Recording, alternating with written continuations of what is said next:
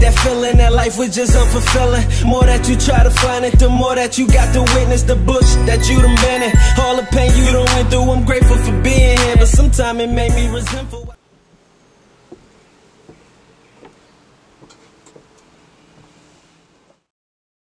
We got Showtime, you know, in the building, man. You know, my brother, man, friend of, how long been friends? Probably about. It's been a while, man. Been a while. 15, what? 15 years. Yep. It's been a while. All right. So, you know, so me and you got our own relationship or whatever. You know, we kind of crossed paths. It was before I started taking pictures, I think. Me and your, who is Monty to you? That's my brother. This a real brother? Yeah. Okay, so me and Monty stayed down the street from each other out on Milledgeville Road, and we've been friends since I was in high school. So that's how I think we kind of crossed paths. So, you know, you grew up in Milledgeville? I did. All your life? I did. All my life been in Milledgeville. Okay. So people been knowing, how long you been DJing? Since what, 2008, 9? Yeah, man, I started at the spot called The Bottom. Started from the bottom. Didn't have a name. I always had music, a lot of music, and a way to play it real loud. And my partner Rodney Harris, he tricked me into DJing at the bottom, man. He said I was gonna play some music for some people playing cards. And yeah, people started coming in, man. I'm like, man, all these people playing cards. So yeah, so it started from there, man. And yeah, so Rodney got me started DJing outside of what my aunt was having me doing at, you know, kickbacks at the house and whatnot. Rodney Harris. Yeah, man, Rodney Harris, man. Okay. Rodney, what's up, homie? What up, Rodney? Okay, so you got tricked into DJing there. They're supposed to be playing cards, but what did you get your equipment from? What made you get, like, what was you playing the music on? Man, I had I was taking a whole desktop computer, man, into the spot. What? A whole desktop? I was taking the whole desktop, the monitor, the tower, everything, keyboard, and I was hooking it up to a home stereo system. And then from that, man, the first DJ that I really heard and paid attention to is one of my closest friends to this day, man, Too Quick. And I heard Too Quick, and I said, man, I gotta upgrade. And so what Too Quick had? What kind of stuff he had going on? He had the Vegas, he had the Certain Vega bottoms, he had the pivot tops, he had all the nice lights and stuff. Man, I didn't have none of that. So yeah, you know, I went and seen him at the bottom spot I was DJing at. So what the bottom at? What is it? The bottom is the Illinois Lounge, aka the bottom. It was that little spot down there where how can I put it? It's right beside the Dollar General at the bottom of Harrisburg. A little spot in Harrisburg. Yeah. That little small spot? Well, yeah. So it was popping back in the day. What year this was? When it was? Early 2000, 90? What? This was early 2000, man. 2010, 12, 15. Unfortunately, though, that spot burned down. And, okay. So I'm saying, so when you, I know what you're talking about now. So when you started DJing, like when you got tricked at the party, what year was that? This was, what, 2007, 2008. Okay. All right. Okay. All right. So, would you say? So how did your DJ career? I'm gonna say, how did your DJ career really? When did you notice that you were good at it? Like at what point? When people started paying me. Yeah. I was just. Hold up. So your first gig, what was that? Let's talk about the first gig. The first gig. Can you remember that far back? The first gig was actually at the bottom. You know? Okay. And yeah, I mean, I was doing stuff like at my aunt's house, man. She would have these kickbacks that started 10 o'clock in the morning and then end till 2 o'clock in the morning. You know, literally all day. And there was people all over the yard, man. There was people coming in, people going out. and she had to replace the living room floor because people was in there dancing. You know, it was so many people, man. And yeah, but I can remember a partner of mine. He lived in Macon, and it was my very first wedding. And I had the music, I just didn't have the sound and the equipment that I have now. And yeah, he took a chance with me DJing his wedding, and apparently I did a good job because word of mouth. And what's her name? DJ Showtime. I didn't have a name at that time, man. So they just said we booking Shamir Simmons. Pretty much. Okay, yeah. okay. I remember going to the bottom, man, and they had the little flyer, and it said DJ Bo. Bo's my nickname. Bo. Okay. From back in the day, man. That's my childhood nickname. And I saw that, and I was like, man, you know, who's DJ Bo? I thought it was somebody else with the same name that was gonna be down there. And now the owner of the spot said that it was me. So you didn't know you were gonna be DJing? Nah, man. I was like, cause I was so naive, man. I was like, man, this man, who is DJ Bo? But you know, it worked out. Okay. And then I got the name Showtime from this drunk guy actually, and it just stuck. So the drunk guy, he you DJ Showtime, you DJ Show. Something like that. There was a DJ in Putnam. His name was Show Nuff, and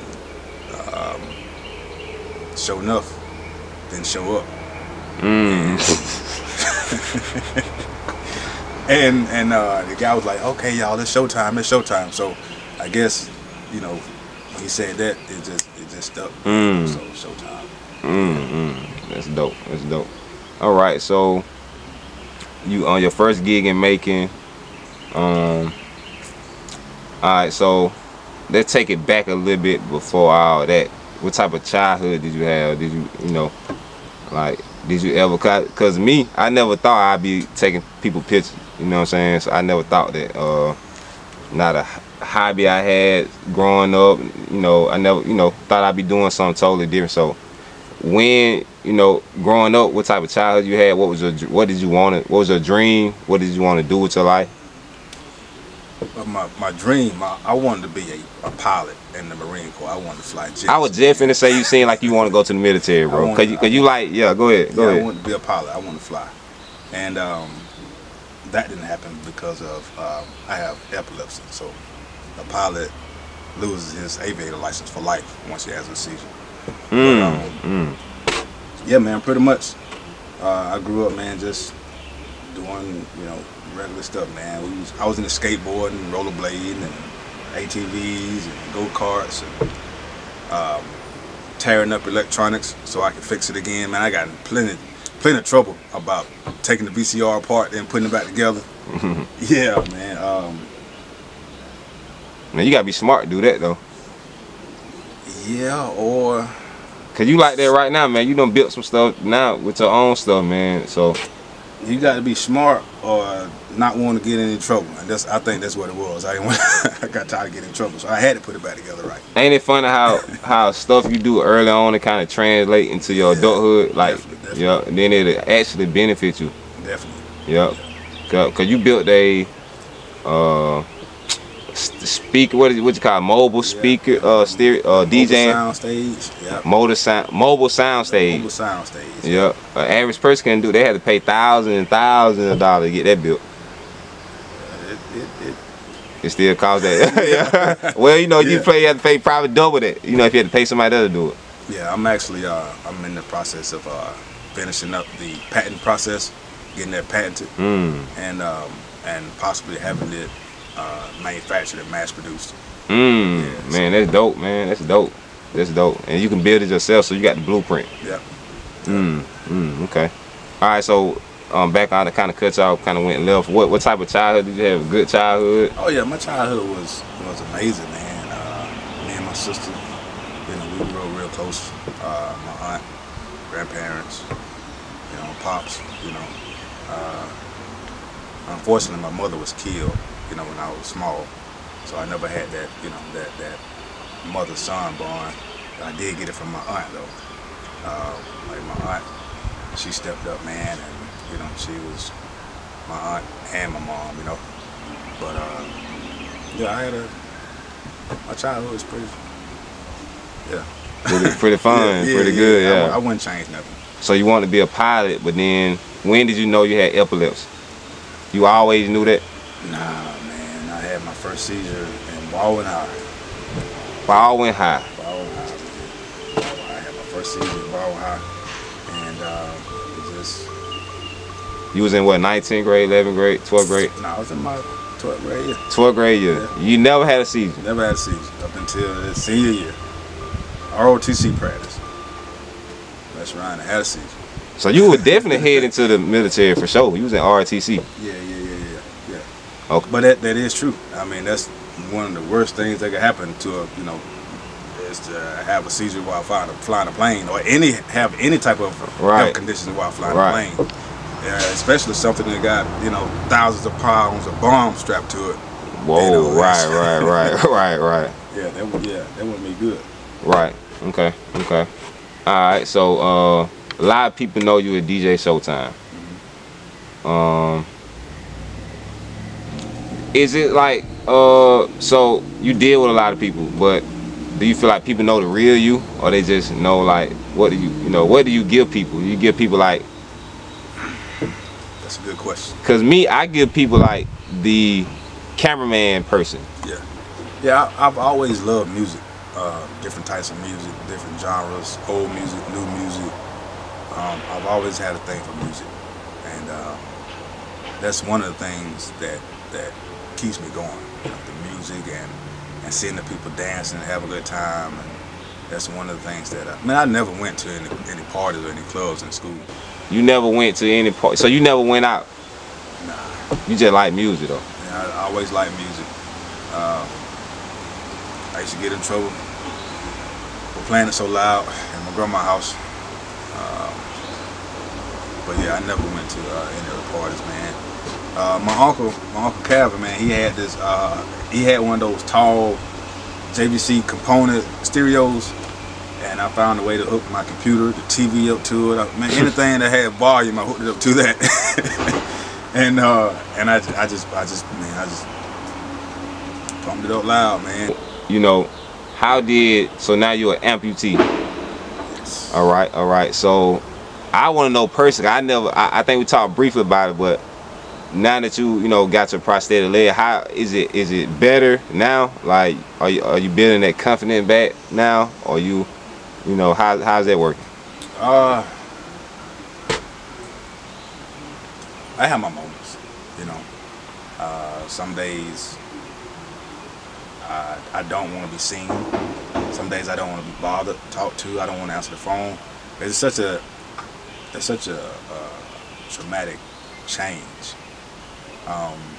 And then the way I lost my leg, with no warning, to go from having 2 legs to 1.5, is it does a lot to me upstairs, but I'm adjusting. So have you met any other amputees? Like Plenty of them. So did they help you out, like talking to them? What's one story that stood out to you? Cause I know they told you their story, like how it happened. Nah, not really. It's most they just say, keep going, keep your head up. It's not the end of the world type thing. And I appreciate that, because it's not the end of the world. In fact, I am starting to put together a non-profit organization for amputees who don't have or didn't have the support that I had. And because I had a lot of support, man. Shout out to the city of Milledgeville, people from surrounding counties, other states, all the people that supported me and held me up. I appreciate you all from the bottom of my heart. But yeah, I'm starting a non-profit, and hope that we can help somebody, the way that I was helped. So yeah. Yeah. So how did people from other states reach out? Did they get that? How? Was it Facebook? What was it? Cause Facebook will travel now. Yeah, it does. And I also travel. Right, like right, you said, right. I've been a DJ, man. I've DJed in South Carolina. I've DJed in Florida. I've DJed in Kentucky. How many of your clients reached out, man? Let's talk about that. Oh man, it's so many. I can't. It was. I don't know. I don't know. It was so many. It was so many. But again, you know, to everybody that did reach out, I appreciate them, and I can't repay back that love, and you know, I just can't. It's it almost brings a tear to my eye, man, the way that people, I don't say came to my rescue, but the way people, you know, just supported me and held me up through prayer, texts, emails, cards, hospital visits, seeing me on the streets. I mean, it was just, I'm blessed, man. You know, I'm blessed. Did you have a experience with God? Did God give you a message? Did he touch you? Did he talk to you? I'm not even gonna sit here and lie and say that he did. I did have a, not a near-death experience, but not a conversation. I'm just saying, like, was it a like? Did you feel like God was showing you something? Did you feel like through your accident, or like through, you know, just in general, like, you know? Are you even a spiritual person? Or, you know, do you feel like? Yeah, I would consider myself a spiritual person, not a religious person, but a spiritual person. And I definitely think that there is more to my life personally than what I was doing prior to where I am now. And it was an eye-opener, you know. I had to call some people and, you know, set my pride aside, and I had to apologize to some people, because October 2nd, 2022 could have been my last day. So I had to call some people and, you know, and get some things right. Because like I said, you know, you don't know. So anybody that's watching this, I advise you to do the same thing. Just, you know, get it out. Let them know how you really feel. Everybody don't get that opportunity. Right. So and they be holding on in their heart, and they be wanting to do it. Right. But then, you know, some people get their life taken, they don't have no chance to do that. Right. You know? Right. Yep. So, yeah. And then probably put a big brick off your shoulder. It did. And most of the people that I talked to, well, I'm not even so most of the people, pretty much all the people that I talked to and gotten things straight with,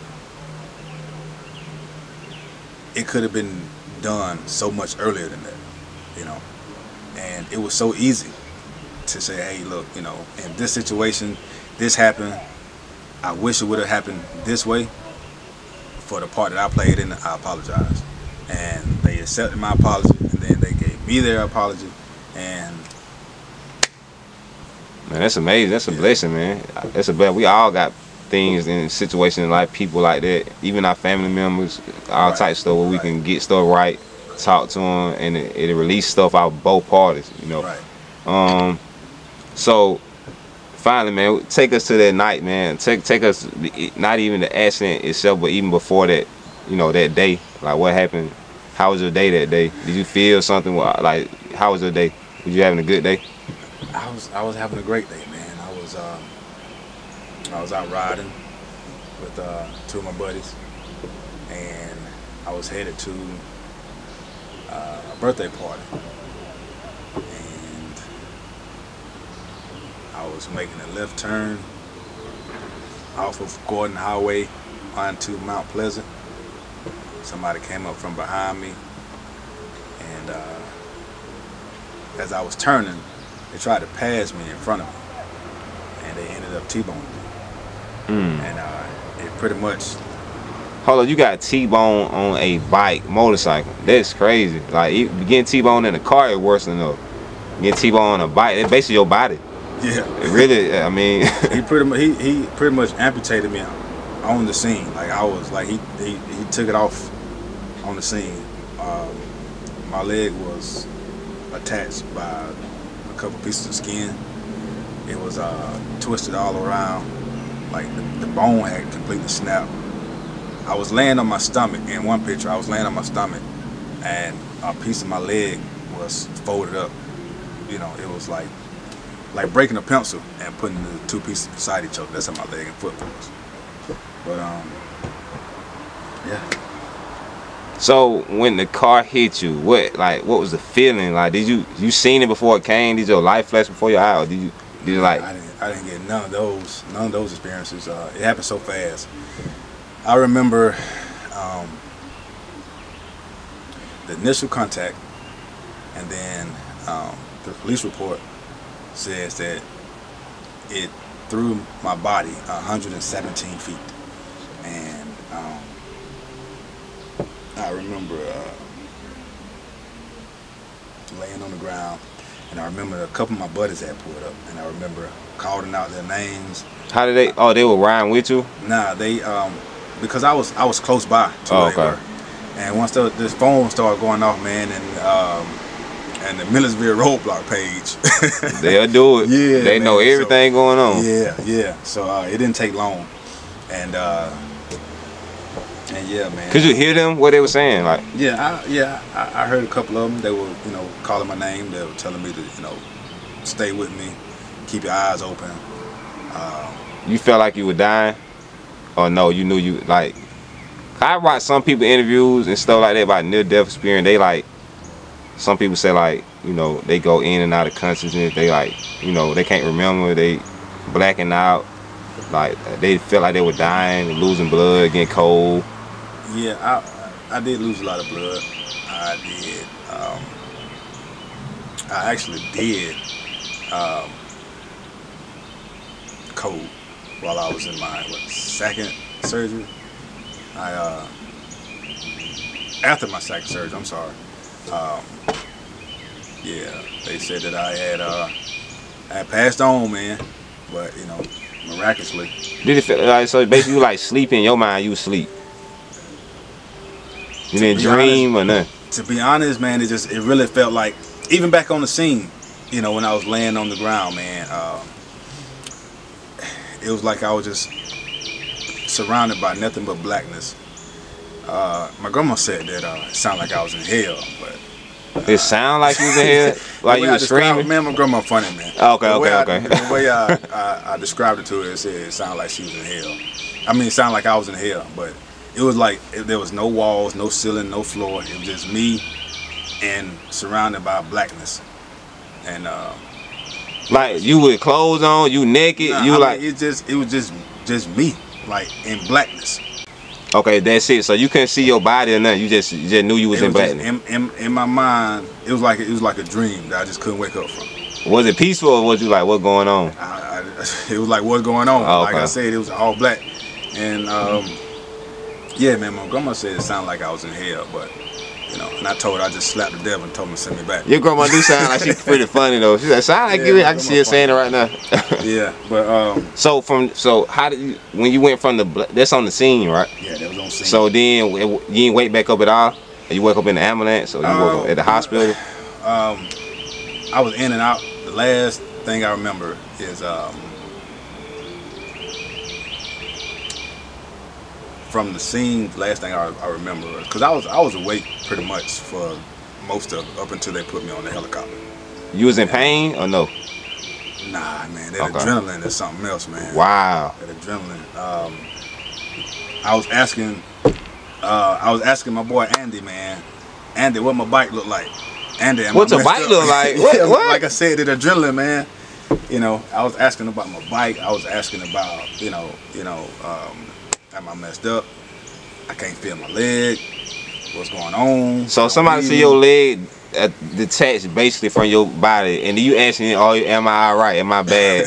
Yeah. I would probably be like, "Nah, you good, bro. Everything good. Don't even worry about that." Yeah, man. The EMTs that got that, man, they said that it was something they had never seen. They had never seen somebody so calm and cooperative going through something like that. And like I said, man, I just attribute it to adrenaline and a high pain tolerance, man. So you did feel the pain for sure. I felt something. I didn't know exactly what it was because I still had my helmet on. Okay. And like I said, I was laying on my stomach. Thank God you had a helmet on. Yeah, so I couldn't see. And then my shoulder was dislocated, my elbow was messed up, so I couldn't really move the top part of my body because I was in pain. But I didn't know what was going on with my leg because I couldn't feel it. I thought maybe it was just broke. You couldn't feel either leg, or you felt one of it? I just couldn't feel. Oh, that one. Okay. Yeah, my left leg. And shoot, man, I got to the hospital. When I woke up in the hospital, I had tubes and stuff down my throat, braces on my neck. Yeah, and that's when I realized, man, that I had lost my lower leg. Man, what was that first thought when they first told you lost your leg, bro? That's cause you didn't know. Like you waking up, you don't really know what's going on. They say, oh, you lost your leg. Like how? What was like? You like? I'm glad to be alive. You like what? I lost my leg. What? Are you serious? Or you like? Yeah, it was a bunch of emotions, basically. Yeah, it's a bunch of emotions. Well, you know, I was wondering what my quality of life would be like afterwards. I was wondering what I would and would not be able to do. You know, insecurities and questioning my manhood. It was a lot, man. You know, it was a lot. And like I said, I'm just now 6 months in. And it's still, you know, it's still hard at times, but we got to press on, you know. And going back, we talked about me having on a helmet. I encourage any motorcycle rider, wear your gear, gloves, a good helmet, DOT approved helmet, jackets, jeans, whatever you need to wear to protect yourself, please wear. All right, now let's continue what we left off. So what can then prevent you from losing your leg? No gear. Man, you know, it's crazy you say that because the week before I had bought a new pair of motorcycle shoes, and the top of the shoe, I didn't get the tall ones, the long ones, like I was going to, because they was like $130 more than the ones I was gonna get. So I was like, man, I just get these later. And where my leg was injured at was right above where that shoe stopped at. Yeah, so who's to say if I had got those? But I can't dwell on that though. If I right. I'm just saying, like, for the people who ride in the future, like, oh yeah, man. Is there anything that could be ankle support? If you fall, and protect your hands. Of course, you know, your head. You definitely want to protect your head. Yeah, man. You know, wear your gear. Wear your gear.